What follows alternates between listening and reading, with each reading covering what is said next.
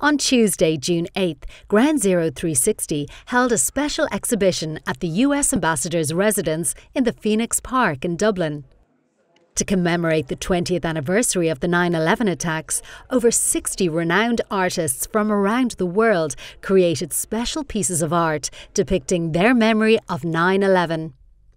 Many Irish artists, including Sean Scully, Hughie O'Donoghue, Nicola McLean, Eamon Coleman, Donald Teskey and Jim Fitzpatrick were included in this group, and their work were featured at this special event hosted by Charge d'Affaires Alexandra McKnight. Minister for Foreign Affairs Simon Coveney gave an emotional speech to those gathered. Also in attendance was GAA President Larry McCarthy, the first New Yorker ever to hold this office.